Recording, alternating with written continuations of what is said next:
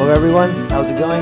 Welcome to another video tutorial by EnlistQ. This video is part 2 of our tutorial about dictionaries in Q. In part 1, we discuss what dictionaries are, how to create them, how to update dictionaries, and add and remove entries, among other things. In this part, we'll dive a little deeper into some built-in functions you can run on dictionaries, and end with how dictionaries relate to tables. First of all, I forgot to mention type of a dictionary in the previous video. Dictionaries are always of type 99. And we can see here, here's the sample dictionary I'm going to create. We had the same dictionary in the previous video. And if you run the type of function on that, you'll get type 99. So keep that in mind. Now let's take a look at some built-in functions you can run on dictionaries. Many of these you'll recognize from our video Introduction to Lists Part 2. Let's see how the output looks like when they're used on a dictionary instead. So here's what our dictionary looks like. We just defined that here. You can use the operator or the function count, which will return you the number of key value pairs that you have in the dictionary. So here we have 1, 2, 3, so it'll return 3. Now if the values of your dictionary are of numerical type, you can use common mathematical operations that are available for numerical types. So for example, sum. Sum will give you, if you run that on a list, it will give you a list, one output, one value that is the total sum of each individual elements. So here our values are of numerical type. So if you run sum on that, we'll get some of these 3 values, which is 70. Now just to show you what happens if our values were not of numerical type. So here's another dictionary that we have where the values are symbols. This is what it looks like. Now if we try to run sum on that, we'll get a type error. Some other operations you can run on dictionaries are, for example, first and last. First will give you the first value, which was 22.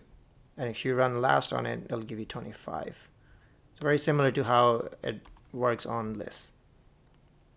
Now here's some mathematical operations that you can use in dictionaries. So average, right, gives you the average of those 3 numbers. Median will give you the median, max will give you the max, and minimum will give you the minimum. Similarly, dev will give you standard deviation, var will give you variance, neg will give you will negate the values. However, here I'm going to show you now some examples where the output is not a single integer or a numerical type. It's actually is a dictionary. So here if you were to run neg on a dictionary, it returns the whole dictionary, but the values are negated. Similarly, if you were to run deltas, now recall deltas gives you, if you run deltas on the list, it'll give you the running difference on that list. If you run it on a dictionary, it will use the values as a list and will only operate on that. So deltas A will give you the running difference of these values. Now the first one will be just itself because there's nothing before that. You can also run the function ascending on the dictionary and it will just sort the values in ascending order, which is what we had to begin with anyways. So if you call descending on it, it'll sort it in descending order. We can also reverse the order. Here you go. And now because our values are all in numerical, are of numerical type, if we try to run the function upper, which is supposed to take a list of characters and convert them to uppercase, then we will get an error. And that's mainly because we're only dealing with numerical types here. Now if we had a dictionary with something different types like symbols, for example, we had defined it earlier, we have this dictionary where the values are not of numerical type. If we run upper on that, you'll get the values in uppercase. So keep that in mind. Now you can also join 2 dictionaries by using the operator comma. So here we have dictionary A and B, and we can join them with using this syntax. The output will contain keys from both dictionaries, but the values of the common keys will get updated by the right dictionary. All right, so here you see that we have 4 keys and 4 values. The 4 keys is a union of the dictionary both A and B. So each dictionary had 3 keys, but there were a total of 4 unique keys. Now the values here, because we have dictionary B on the right side, we'll get the values updated from B. So for any key that is present in dictionary B, we'll get the values from there. So in our case, we have Joe, Jane, and Mike that are available in dictionary B. So the values that you see here will come from dictionary B.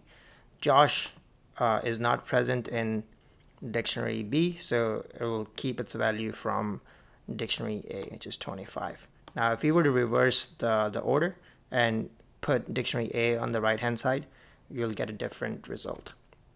Here you'll see that the values are coming from dictionary A for any of the keys that are present in dictionary A. Mike is a key that is not there in dictionary A, so it'll keep its value from dictionary B. Finally, let's discuss column dictionaries and why they're interesting. A column dictionary is simply a dictionary where you have a list of symbols mapped to a rectangular list of lists. Here's an example of what a column dictionary looks like. So we're defining a dictionary and assigning it to variable t. The keys are going to be sim, price, and size, and here's our rectangular list of lists. And let's see what that looks like. You'll notice something interesting about this dictionary compared to some earlier ones that we have defined. This dictionary seems very much like a table where you have some columns and rows of values.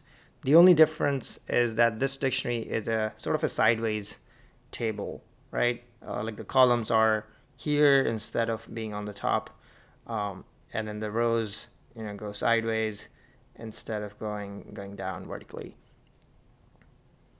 Now let's run a type on this and just make sure that this is a dictionary. All right, so type 99, yes, we confirm that's a dictionary. Now, here's an interesting way to convert this dictionary into a table. And to do that, we can use this built-in function called flip. So we're going to flip dictionary T, assign it to a new variable trade, and we're going to see what that looks like. There you go. So this now looks like a table. We've basically taken this dictionary and flipped it so that the keys are on the top and then the rows are here. Now if we were to run type on this, let's see what we'll get. All right, so the type of this table, of this what used to be a dictionary, has changed to 98. All tables have type 98, so we can confirm that we no longer are dealing with a dictionary but a table. We'll now conclude this video with a very important lesson. Tables are simply flipped column dictionaries.